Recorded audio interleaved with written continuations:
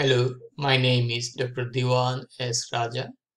Today I'll discuss about scorpion envenomation.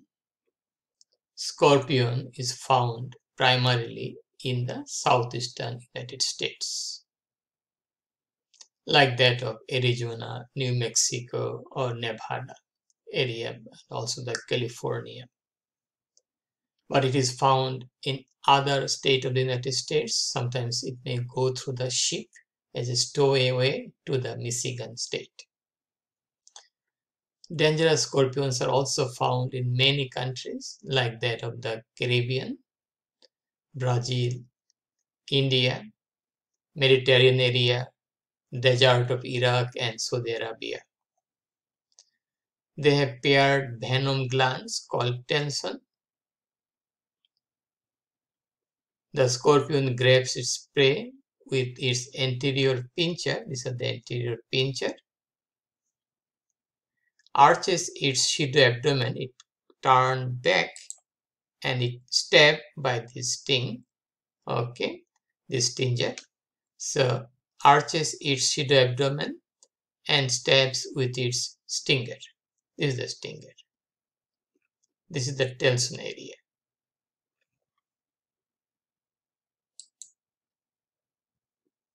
Okay, so scorpion venom, this is injected by this, contains numerous digestive enzymes and several neurotoxins. The neurotoxins can cause alteration in sodium channel flow, resulting in excessive stimulation at neuromuscular junction and the autonomic nervous system. So it is very common under the age of 10 because the children used to play outside. They work with the logs, the pile of logs, and they may get the scorpion envenomation. But it may happen to anyone who come in contact with the scorpion.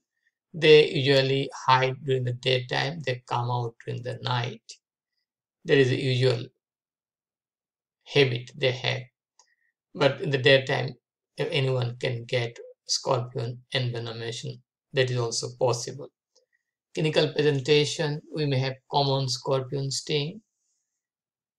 These are like the immediate burning pain, tissue inflammation, and paresthesia. We have dangerous scorpion sting, like weakness. The features are weakness, restlessness, diaphoresis, diplopia, double vision, nystagma, involuntary oscillation of the eyeball. There is excessive sweating, diaphoresis, hyperexcitability, muscle fasciculation, opisthotonus. People take the shape of a bow. Just the head and the heel is touching the floor, okay, or the bed. The body will be up like a bow, okay. Priapism, that is continuous erection of penis, okay, more than 4 hours. Salivation, hypersalivation, even rhinorrhea, hypertension, tachycardia, convulsion, paralysis, and respiratory arrest. Cardiovascular collapse, coagulopathy, pulmonary edema, disseminated intravascular coagulation, and death.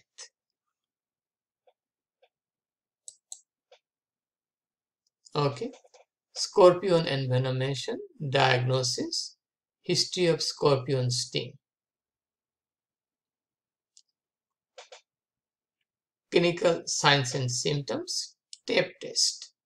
The physician tap on the site of stinging, okay, and the patient will get pain.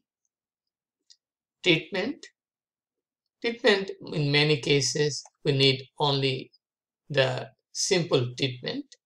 If there is no systemic effect and local effect, it is managed by oral analgesic and cool compression by intermittent ice packs.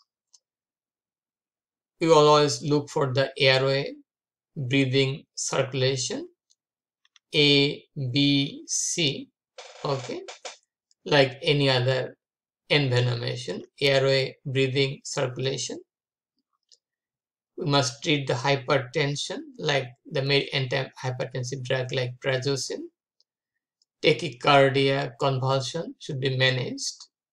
Cleaning the wound and tetanus toxoid prophylaxis is required. Antivenom is the FDA approved anascrop.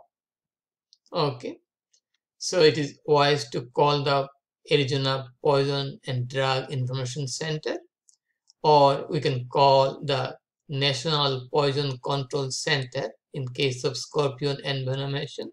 They will guide us what to do, and they are present 24/7, so anyone can get help from the National Poison Control Center.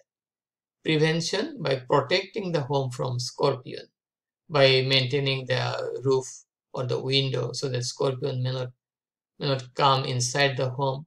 The log should, if it is present outside, it should be checked properly before getting the log inside the home.